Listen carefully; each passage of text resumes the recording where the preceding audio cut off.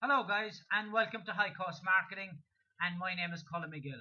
The post I'm actually doing for you today guys is all about Google Plus, how to share and plus particular content within the platform itself, and also how to put up your own post from your website. Okay, so let's start. Here we see guys, right here in front of you is my own Google Plus page, and here I'm inside my home page where all the different notifications and information is coming up on people that are within my circles and all the different content that they are actually posting today. There you see it as I scroll down, all the different material. Let's say that we want to like or share a particular piece of content that someone else has posted up, and here we see all the different. It's TS India, and it's all about social media, as you can see in the hashtag. And hashtags actually, guys, are very, very important, and it's something I will discuss in a later post. So getting back to this particular post, let's say we go in and we read it, and we want to plus it, and we want to like it. There, you just press plus. Straight away, you see activity on post, and there is my name coming up. Equally, guys, if you want to comment, obviously, you just click on the comments, and here you go. You can put in the comment here down the bottom. Obviously, you can add a comment and post a comment. Quite straightforward. And these are all the other comments that are on this particular post.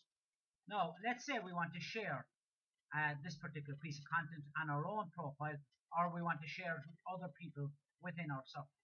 Now, for you that do not know what circles are, it's every circle contains your contacts, your customers, or your friends. For example, I'll show it you in 1 second, but let's get back to sharing this. So here you go. This actual post is totally shared, guys. We're going to share it, and immediately it opens up here that we can share and we can put a comment. So if you've read the article, you can put a little insight, which is always very, very useful to you guys. And down here it says top. So we can pick whoever we want to send this particular post to. Obviously, we're going to make it public. We can also add more circles. And there you see, that's the circles I was on about, where you group your customers, your friends, your family, acquaintances, etc., your online community. And let's say I want to post it to my online community.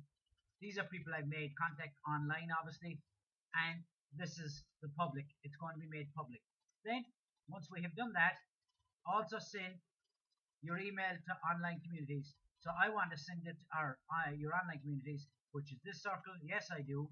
So all I have to do, guys, is click on this icon here, and that'll automatically, once I press share, it will come up. They'll get a notification saying that I have actually posted this piece of material, but also it will go into their inbox, which is very, very important, guys. It will actually go into your Gmail account, and it will go under the social icon. Actually, I'll just give you a quick look at where it will land in their particular email account. There you go. It'll come in under social, guys. As simple as that. So very, very straightforward. And again, I would urge you to start utilizing and using Google Plus. This is just the first of many posts I'm going to put up on Google Plus, but it's just to give you a little heads up on how to share and plus particular material on Google Plus. Actually, guys, before I go, I forgot to say how you actually can post material from your own website. So let's go back in here to High Cost Marketing, and let's say we just want to share services. So we click on the services, and obviously it'll load up here, and you see the URL is changing. And I take the URL, I copy it, and I go back into my Google Plus, and I click on here, and then I press paste. Obviously, it will load